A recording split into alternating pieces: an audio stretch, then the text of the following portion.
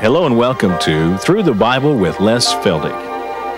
An Oklahoma rancher and farmer, Les Feldick has been teaching homestyle Bible classes for 20 years in Iowa, Oklahoma, and Texas. Les Feldick's unique style of Bible teaching has made the books of the Bible come to life. When Les is teaching, it's so interesting that people say time just seems to fly by. And now, here is Les Feldick. Again, it's good to have everybody back, and for those of you on television, when I begin that way, I'm speaking of the fact that we come in once a month for these taping sessions, and we tape 4 programs in succession, and I always want folk to know that, because you're going to see these same faces, these same colored clothes for a month, but it's about the only way we can cope with all the demands on our time, is to do all of this one time a month.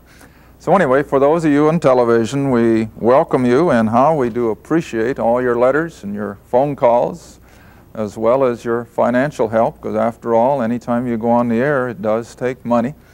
And we always like folk to know that no one, not even our good bookkeeper and her husband, and it's good to have Margaret and Harold with us again today, they don't take a dime for all of their work. And my little wife over here spends almost every forenoon just answering the phone and filling orders, and she doesn't even take any compensation, and you all know I don't. I just wouldn't feel right by ever taking anything for what the Lord has given me.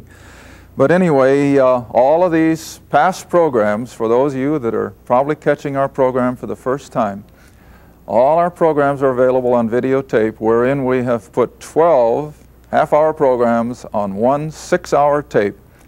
And we finally had to go up a little bit. I hated to, but for those of you who are ordering them by mail, in order to lessen the burden of postage, we've raised our cost to $30 for a 6-hour tape. Now, I guess that's still a pretty good bargain compared to costs of most other videos. But if you're interested in all the program material that you've missed, if you've just recently tuned in, you write us or call us on the 800 number, and Iris is our secretary. I'm surprised that people call and they're so shocked when either she or I answer the phone. Well, who else will? I mean, after all, I told one lady the other day, I said, when that 800 number rings, it's in our kitchen, and you'll be talking to either me or to my wife, and no secretaries and no banks of phones or anything like that.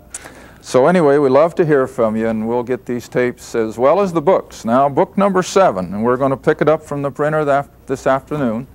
So that means that 1 through 7 are now available, and remember, the books also are just a transcription from those 6-hour tapes. In other words, book number 1 is a transcription of the number 1 6-hour tape, and so forth. So we'd love to hear from you, and we do appreciate the fact that they are being used in so many places, home Bible studies, Sunday schools, and what have you. All right, now I'm going to digress a little bit in this next half hour from our study in the Gospels. I'm probably going to go to the book of John next, and then go back and finish up what we have left off in Matthew, the post-resurrection 40 days. That's still left to be covered. But I wanted, before we started the book of John, to take you here in the studio, as well as our television audience, back to the letters of Paul, because I've probably shook a few people up. In fact, I got a letter from one gentleman, and I appreciated that. He said, I love your program, and he says, I agree with most of what you teach, but every once in a while, he said, I fly up to that television and start talking back to it. And I couldn't help but remember a brother-in-law of mine up in Iowa who is an avid Green Bay Packer football fan. And one time we were watching a ball game with him, and he sits in that recliner, and anything happens that was contrary to the Packers, and he flies out of that recliner, and he goes all the way to that television set, and he screams at the referee, or he screams at somebody who fumbled. And then his redness kind of goes down, and he goes back to his recliner and till the next episode. So I can just picture a few people doing that. Oh, Les says something, and they probably fly out of that recliner, and they go up that television set, and, oh, you're wrong. Well, that's their privilege, you know. But all I tell people, now, don't just scream at me and say I'm wrong until you check out the book, because hopefully this is what we're totally totally relying on. And so now what I'm going to do is take some points that Paul brings out in his epistles, and I want you to keep them in your memory bank so that when we go back to the Gospels, that you realize that none of this is back there. Now it all comes to a head. You don't throw the rest of the Bible away in order to study Paul, but you have to understand that so many of the things that Paul brings out in his letters are not back there in the Old Testament or even in Christ's earthly ministry or in the early book of Acts. All right, let's start with 1 Corinthians chapter 15, and we'll just look at the first 4 verses.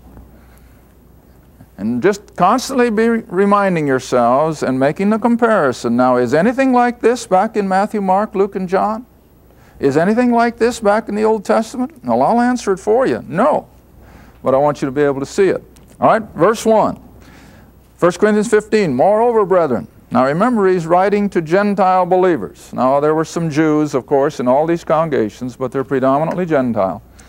Moreover, brethren, I declare unto you the gospel, which I preached unto you, which also you have received, and wherein you stand, by which also you are saved. If you keep in memory what I preached unto you, unless you believed in vain. In other words, you have to know what you believe. Now verse 3. For the apostle writes, I, speaking of himself, I delivered unto you first of all. Not following in the footsteps of someone else, but he came to these Gentiles at Corinth first. How that first of all, that which I also received, how that Christ died for our sins according to the Scriptures, and of course that'd be the Old Testament, and that he was buried, and that he arose again the 3rd day according to the Scriptures. Now that's the gospel. That is the purest form that you can find anywhere in the Scriptures. The gospel for us is that Christ died for our sins, he was buried, and he rose again the 3rd day. That's the gospel. All right. All of Paul's writings now will be pregnant with this theme. It just keeps coming up constantly. Whether he speaks of the all three or whether he just says that Christ rose from the dead, then of course it's implied that he died and was buried. All right, now let's just stay in Corinthians for a little bit and come all the way back, if you will, to Corinthians chapter 1. And all I want you to see is that these statements, prompted by the moving of the Holy Spirit through this apostle of the Gentiles, you will not find even in Christ's earthly ministry or any of his own words as he was dealing back there at that time. 1 Corinthians chapter 1, verse 17. Oh, this shocks a lot of people. I didn't put it in here. The Holy Spirit did. And he says, for Christ sent me not to baptize. Now stop a minute. Why was John the Baptist sent? To baptize. Absolutely, that was his ministry. He preached the baptism of repentance, no doubt about it. But Paul says, I'm not. Christ didn't send me to baptize like he did John. But what is his mission?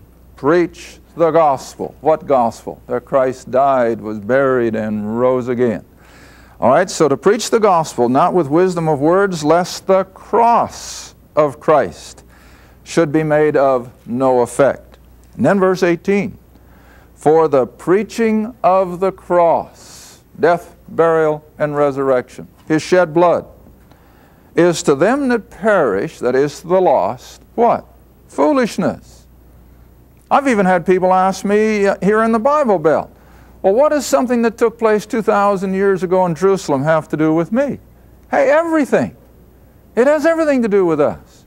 Because here is where God has his controversy with man. He has paid the sin debt. He has suffered our punishment. And he has opened the windows of heaven if we'll just believe it, even though it happened 2,000 years ago.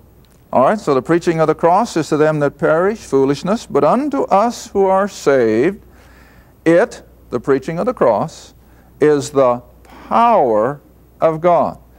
Now you see, salvation has to be an exercise of the sovereign power of an almighty God. That's why man can't work for his salvation. See, all man has is physical strength. But only God can bring about the salvation of the spiritual. And it has to be the power of God. All right, then come on down to verse 22. And I want you to remember this as we go back to the Gospels. The Jews require a sign. The Greeks, the philosophers, seek after wisdom. But Paul says, we're not going to bother ourselves with either one. We're not going to be looking for signs, nor are we going to be looking for a new philosophy. What are we doing? But we preach Christ crucified, unto the Jews a stumbling block, and unto the Greeks foolishness. But unto them who are called, Jews and Greeks, Christ the power of God and the wisdom of God. All right, let's come on a little further to, oh my, there's so many in here I don't even know where to stop. But let's go on up to 1 Corinthians 12. 1 Corinthians 12. And drop in at verse 12. And again, Paul is just simply using a simple analogy, an illustration of the human body. And all you have to do is think about yourself or look at your neighbor. How do we operate? Well, we have that central nervous system. We have the mind, which is the very core of all our being. And everything we say, think, or do originates up here in the head, in the mind. And then as a result, the nerve endings will respond. The whole body will function, but it all has its headquarters up here. All right, now Paul is using that as an illustration of the body of Christ, which is a new term. Again, you won't find that back in the Gospels. You never have Jesus refer to the body of Christ. It's a Pauline revelation. Now what does it say? Verse 12. For as the body is one and has many members, and all the members of that one body, being many, one body. And what's he saying? You have 10 fingers, you have 10 toes, you have eyes and ears, arms, legs. Those are all members of the body. But do we have 20 bodies? No, we have one. And they're all part and parcel of. Now then he goes into the next verse, and that's the body of Christ. Every believer around the world, regardless of their color, regardless of their denominational handle, if they're a believer, then, verse 13, for by one Spirit, capitalized, Holy Spirit, are we, how many? All, not just the super spiritual, not just those who have seemingly experienced some sort of a high, but all are baptized, not with water, but by the power of the Holy Spirit into how many bodies? One. I read the other day, yet there are, I don't know how many thousand denominations and cults in America alone. Thousands. Cults, denominations, and various groups. But the Scripture only knows of one. And that is that composite of true, born-again believers. They are members of the body. And how do we get there? By the baptism of the Holy Spirit, or by the Holy Spirit. And here it is, whether Jew or Gentile, bond or free, we have been all made to drink into that one Spirit. You going to see language like that in the Gospels? No way. No way. All right, let's come on over to Romans.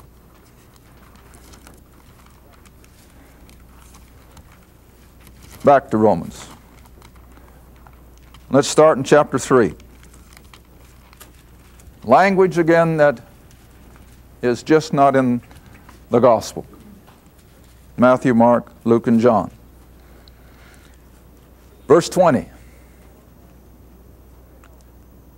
Therefore, by the deeds of the law shall no flesh be justified.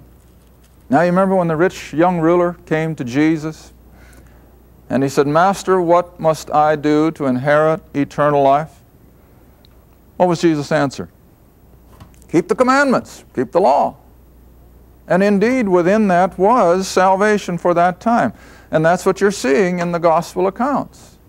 that they were to keep the law. Now, of course, with the appearance of the Messiah, an added responsibility was to believe that he was the Christ. He was the fulfillment of all those Old Testament covenants. But it was still based on the Judaic system of law. But now look what Paul says. By that there is no justification. For the law is the knowledge of sin. I'm always pointing that out in our evening classes. The law does nothing, absolutely nothing, but condemn us. There is no power in the law to save anybody. There is no power in the law to do anything but condemn. And oh, how many people, again, even here in the Bible Belt, in Oklahoma, I run across them constantly. Well, I'm doing the best I can. I'm keeping the commandments. I think I'll make it. No, you won't. If you think it, you've already said you're not. Because as soon as you enter into the biblical salvation, you don't just think or hope, you what? You know. Oh, that's right. Then you know, see. Now verse 21 in Romans 3. But now. Now what does that little three-letter word but indicate? That there's been a change. See, there's a flip side here. We are no longer under that Judaic system of the law. Now we're under something totally different. But now the righteousness of God without the law. You see how plain that is? That isn't gobbledygook. A sixth grader can read that. If he'll read it, can understand it. That without the law, yes, witnessed by the law and the prophets, but verse 22, even the righteousness of God, which is by the faith of Jesus Christ, unto all and upon all them that repent and are baptized? No, doesn't say that. But upon all them that what? Believe. Believe. And believing is faith. Faith is trust. And then verse 23, of course, is that all-inclusive statement, for all have sinned and come short of the glory of God. But even though we've come short of God's glory, He is able to justify us freely. Why? Because of what He has accomplished on the cross. All right, let's go on over to chapter 5 in Romans. Oh, I even have to back up chapter 4. I throw my little wife a curve when I keep changing these references, but anyway, she knows how I operate, and that's part of it. Romans 4, verse 5. But to him that worketh not, but believeth, see? But believeth on him who justifies what kind of people? Ungodly. How many times haven't I, and perhaps you, I know Iris has, oh, they'll say, if I can just clean up my act, if I could just quit my bad habit, then I'd get saved. They're putting the cart before the horse. You can't clean up your own act. We have to let God do it, and then we respond. And that's exactly what Paul is writing. To him that worketh not, but believeth on him who justifies the ungodly. And then his faith is counted for righteousness. All right, now come over to Romans 5. Verse 8. But God commendeth his love toward us, that while we were yet sinners, Christ died for us. Now stop and think. Even Christ in his earthly ministry, could he say something like that? Now he knew he was going to die. As we pointed out in the class last night, as he told the 12 up there in Luke 18, we go to Jerusalem and everything that's been written in the prophets about the Son of Man is going to happen. He's going to be scourged, he's going to be beaten, he's going to be put to death. He's going to be buried, and on the third day he'll rise from the dead. He knew. But the next verse says what? And they, the 12, understood none of these things, for it was hid from them. They didn't know he was going to die. And I always like to remind my classes, even after he died, he was crucified. Did those followers just sort of pick up their feelings and say, well, let's just bide our time? He always said he'd be risen from the dead in 3 days? No. What'd they think? It was all done. Everything had gone down the tube. They didn't understand that he was going to raise from the dead. But see, now Paul can speak after the fact, and he says that's what happened. He died for our sin. He was risen from the dead for our justification. And we receive all this by simply believing it. All right, verse 9 of that same chapter. Much more then, being now justified by his blood, we shall be saved from wrath through him, through his finished work of the cross. All right, just turn a few pages and come to Romans chapter 8. Romans chapter 8. Oh, I could use just about the whole chapter, but I'm just going to drop all the way down to verse 11. I'm going to keep reminding you, as well as our television audience, now, this is what you're not going to see back there in the Gospels, not even in John. Verse 11, but if the Spirit, capitalized, Holy Spirit, but if the Spirit of him that raised up Jesus from the dead dwell in you, he that raised up Christ from the dead shall also quicken your mortal bodies by his Spirit that dwelleth where? In you. Now you don't get language like that back in the Gospels. But here Paul reveals that now in this age, when we become a child of God, the very presence of the Godhead in the person of the Holy Spirit not only raises us up out of our deadness in sin, but he indwells us. And that, of course, is why we no longer need the law. When I constantly say, you know, we're not under law, that doesn't mean we have license. That doesn't mean that we're now free to steal. Not at all. Quite the opposite. We're under the power now of a person of the Godhead who keeps us from all the things that the law demanded not to do, which the law couldn't.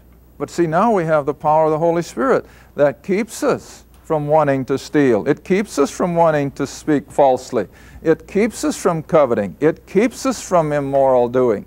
It keeps us from all these things. And now you see it up here in chapter 8, reading on in verse 14. And here's the secret of the Christian life, which the world can't understand. The world just can't comprehend it. They think that the reason we live the way we do is we're trying to make points with the Almighty. Oh, they're ignorant. That's not it at all. We can't make points with the Almighty. We can't do anything to merit His favor. But you see, we're responding to what He has done for us and through us. Now here it is in verse 14. For as many as are led by the Spirit of God. Why are we led by the Spirit? Because He's indwelling us, see? They are the sons of God. Drop on down to verse 16. The Spirit Himself beareth witness with our spirit that we are already the children of God. And then the next verse. If we're children, then naturally we are what? Heirs.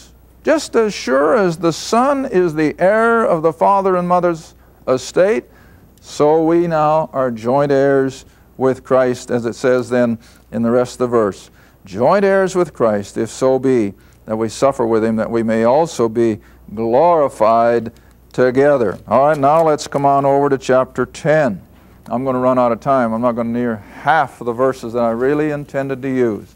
But we'll go until the time is gone, and then we'll be ready to go back to the Gospels in our next program. Romans 10, verse 9. That if thou shalt confess with thy mouth the Lord Jesus, and shalt believe in thy heart that God hath raised Him from the dead. Now, he doesn't mention His crucifixion per se, but it's certainly implied by His being raised from the dead. And when you believe that with all your heart, thou shalt be saved. That's a promise. And God can't lie. And then you drop down to verse 13, for whosoever shall call upon the name of the Lord shall be saved. All right, let's quickly go on to, let's go into Galatians. Go on through the Corinthians. Let's come to Galatians, one of his earliest letters. Galatians chapter 1. beginning of verse 3. Grace be to you and peace from God the Father and from our Lord Jesus Christ, comma. So we go right on into the next verse. Who gave himself for our sins, that he might deliver us from this present evil world. In other words, he died for our sin, and he rose again, as Paul said in Romans, for our justification. All right, keep on going to Ephesians.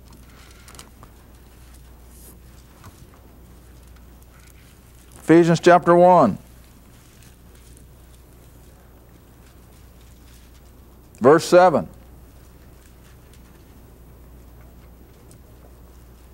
Ephesians 1, verse 7. In whom we have redemption through his blood. What's that a reference to? Well, the crucifixion, his death. The forgiveness of sins, according to the riches of his grace. See, not according to our merit, but our unmerited favor, wherein he hath abounded toward us in all wisdom and prudence, having made known unto us the mystery of his will, according to his good pleasure, which he hath purposed in himself. And then come down to verse 12, only for sake of time, that we should be to the praise of his glory, we who first trusted or believed in Christ. Now in verse 13 he says, in whom you also trusted or believed, after you heard the word of truth, the gospel of your salvation, that Christ died, was buried, and rose again, in whom also after you, what?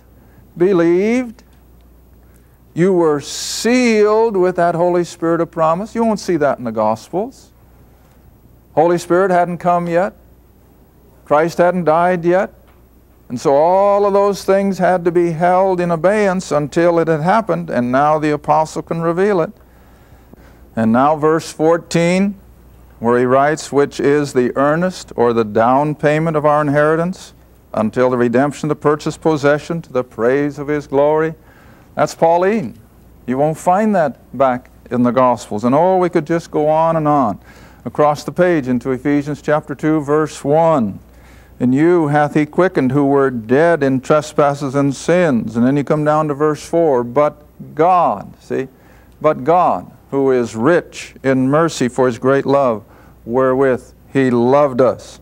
And then those last two verses that you all know so well, Ephesians 2, 8 and 9. For by grace are you saved through faith, and that not of yourselves.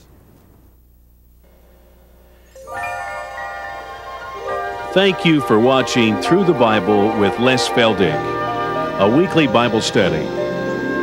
If you would like more information about the Les Feldick Ministries, a Bible study in your area, or about this program, write to Les Feldick Ministries, Route 1, Box 760, Kinta, Oklahoma, 74552.